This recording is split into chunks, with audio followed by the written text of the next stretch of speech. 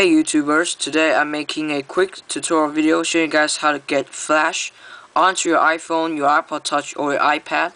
So this does not require any computer or SSH. These are all done right on the device itself. So it's really easy and it will be a really quick video. So this requires jailbreak. If you haven't jailbreak, make sure you go ahead and click this box right there. So it will lead you to my 4.0 firmware above jailbreak video, either on your iPhone, your iPod Touch, or on iPad. So first you must go to Cydia.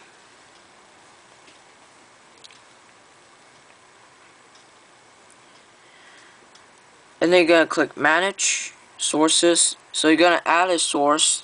Let me focus this. Okay. So you're gonna add a source called cydia.myrepospace.com/hackstore with a capitalized H and a capitalized S.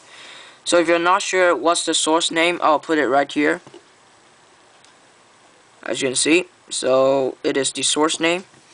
So once you add the source, you're gonna click search and you're gonna type in Frash.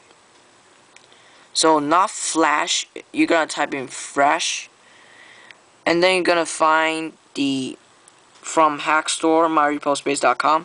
So you're gonna find that one and go ahead and install that. So once you finish installing, you can go ahead and try Safari. And I got the New York Times website right here with a lot of contents. So you'll see a little flash thing right there. Just go ahead and click that. And we'll start loading, and bam, here it is. The Flash video is now playing. So this is definitely a really useful tweaks for you people out there that use Flash a lot.